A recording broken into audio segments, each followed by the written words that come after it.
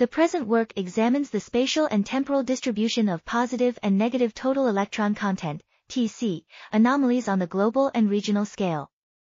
Ground ionoson station data and total electron content, TC, data from Madrigal and code databases were used to study the local response of the ionosphere.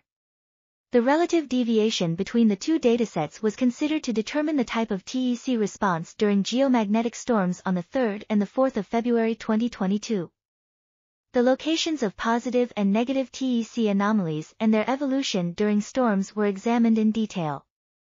Estimates of the following were obtained: I. The location of the sectors of the polar regions, in which the particle precipitation from the solar wind is observed. 2. The mid-latitude regions, in which the mechanism of influence of the O/N2 ratio dominates. And 3. The region around the equator, in which the influence of the electric field dominates. An attempt was made to determine which mechanism of influence of geomagnetic storms on the ionospheric electron density is dominant in different regions. The following main mechanisms were considered. A. The additional ionization. This article was authored by Rumiana, Bojilova, and Plamen, Mukhtarov.